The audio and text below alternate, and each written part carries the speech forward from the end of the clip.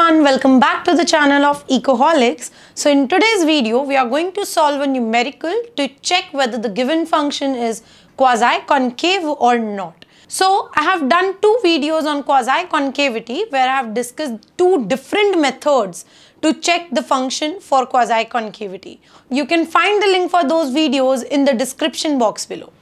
Let's get to the question. So the question asks you to check for quasi-concavity in the given function where function is equal to xy, but both x and y are strictly positive. So what do we have to do? So in the mathematical video, in the part 2 of quasi-concavity video, I told you one method to check for the even and odd determinants. So I'm going to use that method for this video. So the first thing, since there are just two variables, so it means I'm going to have only 6 different kind of derivatives, the partial derivatives. So in the bordered Hessian matrix, my bordered Hessian matrix for this function should look like this: 0, f-1, f-2. Since I have just two variables over here, so f-1 represents the first order derivative with respect to x and f-2 represent the first order derivative with respect to y.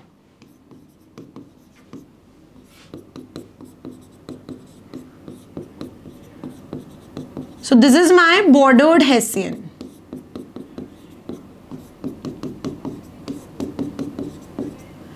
Right?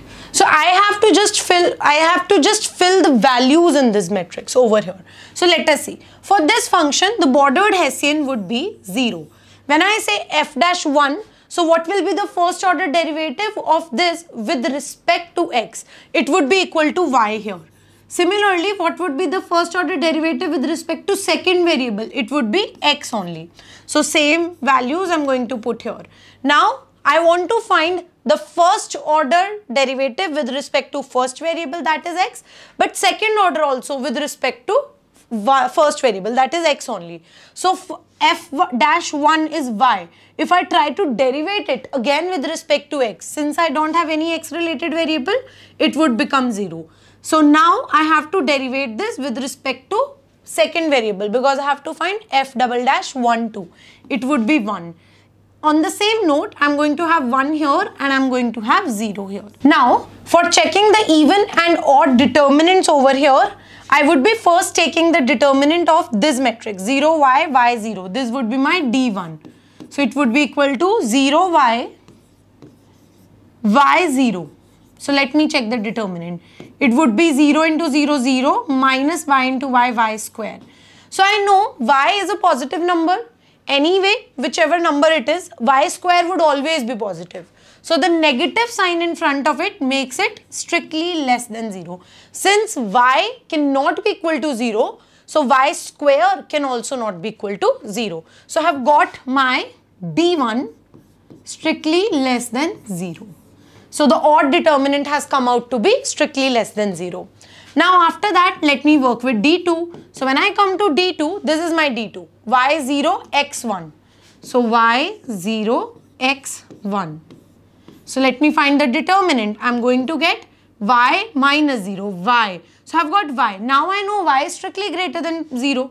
So let me put this here. So I have got D2 strictly greater than 0. So it means my odd determinant is negative and my even determinant is strictly positive. So it is going to be quasi-concave. But I told you in that video where I was teaching you this method that you have to go till D3 at least. Because sometimes D3 can be positive also, which does not fulfill the condition of the quasi-concavity. So let us just check that.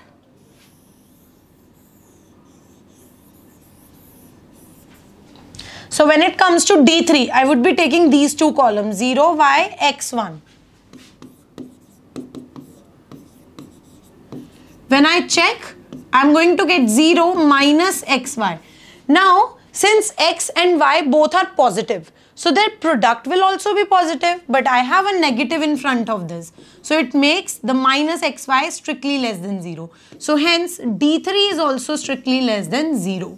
So it means D1, D3, which are my odd determinants, they are negative, strictly negative, whereas my even determinant, it is positive. Hence, even determinants positive and odd determinants negatives make this function a quasi-concave function. So yes, this function is going to be quasi-concave function. If you found this video useful, please like, share this with your friends, subscribe to the channel. Thank you everyone for watching.